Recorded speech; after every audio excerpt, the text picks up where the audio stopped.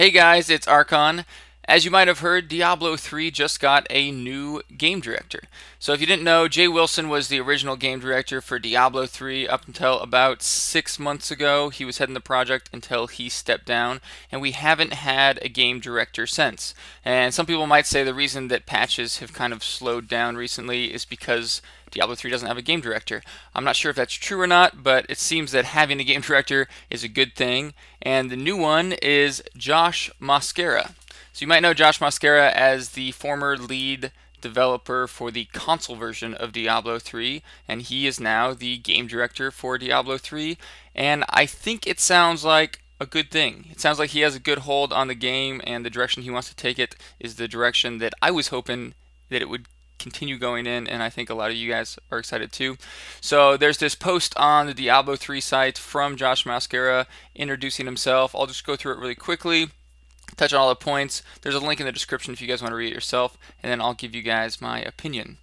So he introduces himself at the beginning. He says how he got a start in game design in 1996. He lists some of the games that he worked on, like Homeworld, Company of Heroes, Warhammer. Coincidentally, some of the same, probably not coincidentally, actually, a lot of the same game as Jay Wilson. So it looks like he's been working a lot with Jay Wilson in the past. And then he also talks about how he got his start in playing the original Diablo. He talks about what he likes about Diablo and the company Blizzard.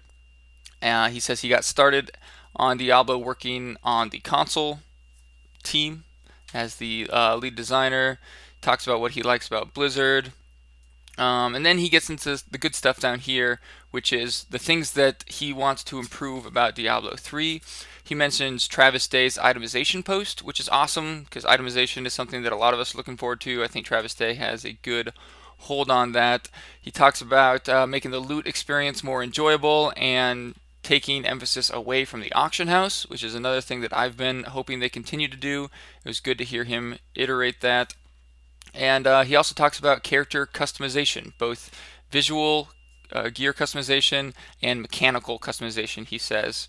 And down lower, he also mentions endgame. So those I think are the main fundamental issues with Diablo 3 right now is the lack of endgame, too much emphasis on the auction house, itemization needs to be improved, and then character customization. I think those are definitely the four biggest points, and he hit on all of them, so that was exciting for me. These are all things that we've been told from Travis Day and Wyatt Chang were directions that the game was heading in, but it was just good to hear that the new game director agrees with those directions and wants to touch on those same points.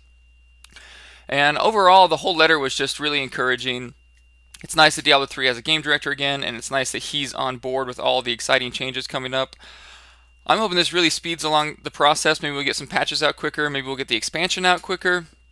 And it also just reassures me that what I've been hoping, that the expansion or patches up to the expansion would really fix the fundamental issues with Diablo 3. If you guys are interested in seeing interviews with Josh Mosqueira, there's a lot of them on YouTube, but I'll go ahead and put a link to one of them below so you can check that out. I'd also like to hear what you guys think about the new game director, so please leave comments with your opinions, and I'll read as many of them as I can.